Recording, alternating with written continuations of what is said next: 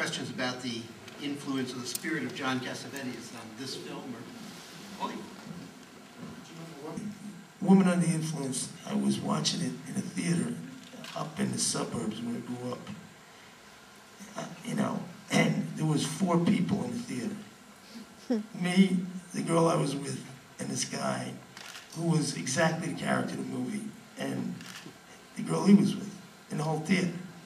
And then I'm outside, go to get, you know, like with those movies, you have to take a walk every once in a while. And the guy's on in the back with me going, "You like this piece of shit?"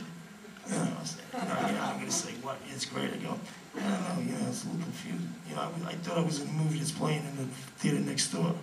He goes, "This is what I come to every night. This is my, you know, this is what I want to put every day." This is like this guy saying, "This is my life, exactly." Who the fuck wants to pay and watch that crap? That was great. But does everybody like Cassavetes? So, Jim? You know, the cabaret is the surprise. What is it? The you know, like what is it, the Forrest Whitaker film that plays the soldier, that the gay, you know, crying game. You know, so like, you know, the producer we had, Massimo Gotti, who is, you know, anybody who puts up all the money for film out of his own pocket, I will love for the rest of his life and mine, no matter, you know, what a nightmare they sometimes get. Because like they'll come up with the wackiest things to say, like, we should have a surprise. Like, did you see Crying Game? Yeah. We should have a surprise like that. It's like halfway through the movie. Okay, what's the surprise? Shoot the rest of the film upside down. Anyway, but the fact is, I didn't want to tell them there was a surprise. And the surprise is these girls are not really dancers. They're not go-go dancers, but they're, you know, have a dream and they have a talent. And, you know, so if somebody says, well, that chick can't dance, or her tits are too small, you know. My composer kept saying, but aren't you going to get girls with big tits? You know, like, you know, then you say, well, they weren't go-go dancers anyway. One's a magician, and one's a ballerina, and one is something else. And the fact that he can't pay the rent is because if he spent as much energy, you know, working the topless side of his club, and forgot the, you know, you know, you don't want to go and see a girl that looks like that magician in a tuxedo. I don't even know what she was doing. Like, she took a bag, like they told me she was this brilliant magician. Then when we did it, right, she took a bag, she took something out of it, and like this. You know, I mean, magic don't really go over too big in films anyway.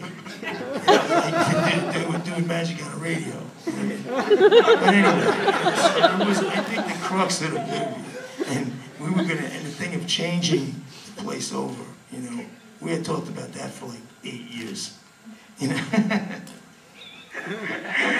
know. It's like, you know, it's really, I tell you, it's the one rewarding thing is when you get a movie that you can't finance. Or sometimes you have movies that you make more money not making them. Because we sold the script a few dozen times. And now we can't sell it anymore. Because we made it. Now we're talking about the cabaret, because that really was special. No, I think you said it. I mean, I think the setup is there are all these women that are lap dancers, and then kind of see it through. Everything has kind of like a dark side, and then a kind of jokey commerce side. And Ray's like that too. Going back to the Killing the Chinese Bookie and Broadway Danny Rose, they're kind of both portraits of, you know, hustlers or dreamers that are trying to slip the noose. One's very dark and one's a little jokey, you know. It had, I think it was the flip side to the gyrating girl. In every gyrating girl, there's a ballerina. I mean, I think that's what's happening. And that's also the sweet side, the humanizing side of what Ray Ruby says we can be in that end speech. I mean, he's half in, he's half out. That's what I was really attractive about the character, you know? He wants to believe really badly that something good can happen out of this.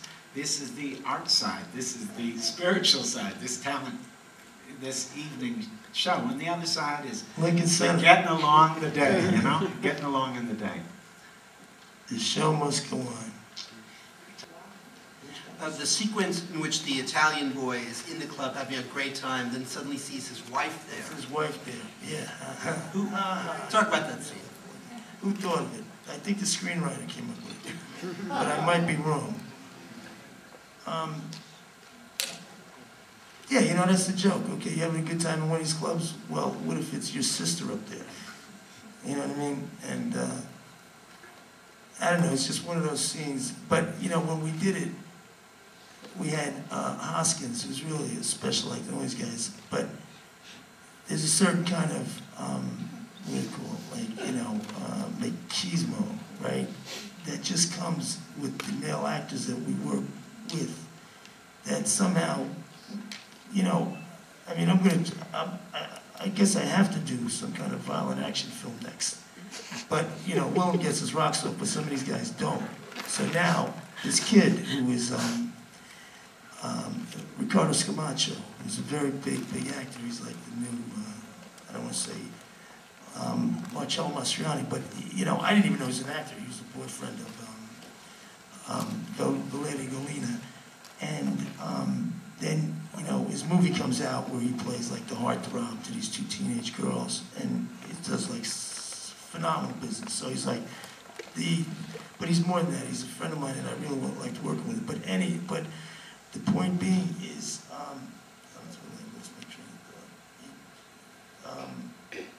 wait a minute, I didn't get to Scene of seeing your sister up there. yeah, and he's gonna do, yeah, he comes in and, oh no, the guys are one tough, so now they are gonna fight. Now we don't have, you know, our stunt guys are not there.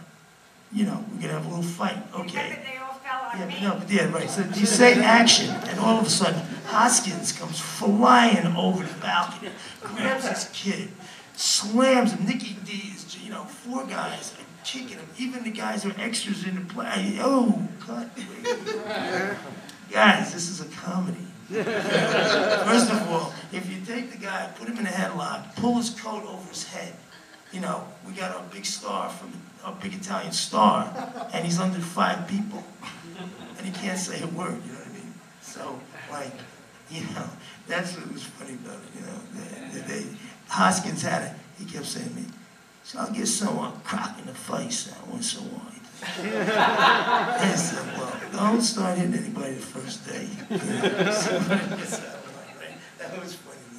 And then she almost knocks him over. She starts abusing this poor kid. It's a good thing he doesn't speak English. She said, you're an amateur. You almost knocked me over. You know? He's trying to protect himself from getting killed. Yeah, I'm afraid that's all we have time for. I want to thank Abel.